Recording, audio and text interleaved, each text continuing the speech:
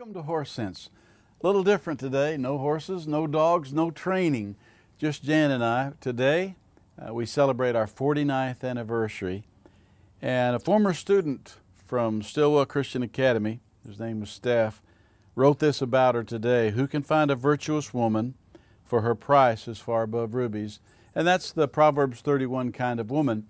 So the writer of Proverbs in the last chapter, this is a guy by the name of Lemuel, and he was a king. We don't know anything else much about him other than he wrote this proverb that became scripture about his mother.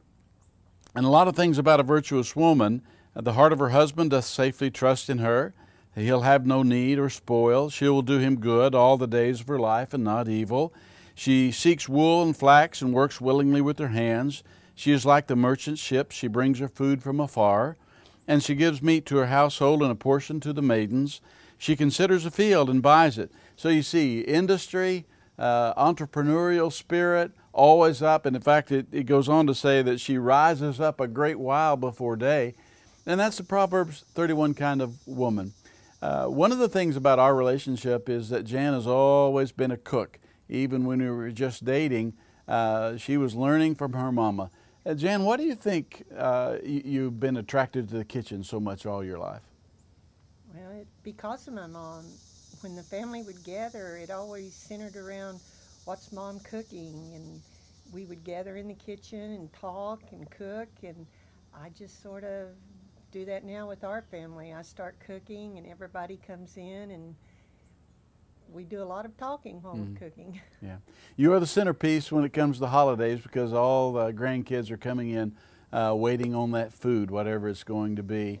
You've become famous for your cinnamon rolls and your enchiladas and a lot of different things, and you've baked them and give them to people at Christmas and different times of their life. So I know that that's been a big part of your life. We've moved now, with the move now at Mountaintop Cowboy Church. When we move into our new place, we'll be 20 times. We have moved 20 times in ministry. When you think about all that moving, and not only that, you followed me and traveled with me in about 36 states. I don't know how many foreign countries, but you worked with me in Australia and Canada and Mexico and Guatemala and many other countries. But did you ever think you'd see that much of the world when we started? No. I'd hardly ever got out of Paris, Arkansas. Yeah, that's true.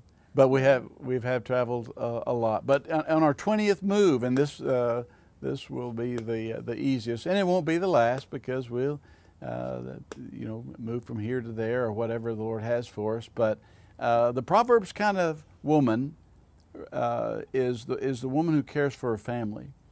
Family is breaking down today because the country's breaking down, because churches are breaking down.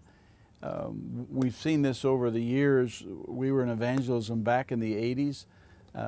I've served as a music director, a principal of a school, associate pastors, bus directors, janitors, pastors, Sunday school, you name it, we've done it all. And I think Jan has always had a servant's heart in that, and never could find her on the platform, never can find her on stage, never can find her in front of a camera. You have no idea what it took to get her to sit down to this. Always behind the scenes, and that's what her ministry has always been. What are some of the dangers that you see, Jan, with modern ministry and young couples in ministry, the difficulties that they may have?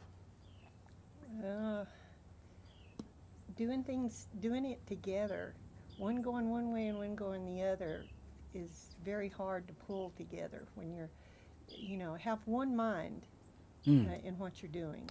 That's a great thought. Doing it together, and that's what the Lord has allowed us to do these 44 some odd years, but doing it together. We are pulled apart, family, husband and wife, even in ministry, so that sometimes the wife is not engaged in the ministry. I think it's great horse sense, though, for every one of us men to look at our wives and to see not just a person of beauty, not just a person who does things well, not just a person who can cook great cinnamon rolls, but who has a heart for the family and is even broken sometimes by the direction of family life or church life, and helps the pastor to help them. So when I say the heart of her husband does safely trust in her, that has been my Horse Sense book for a long, long time. This is Bob Shelton and Jan Shelton. Happy 49th anniversary to us, and that's Horse Sense today.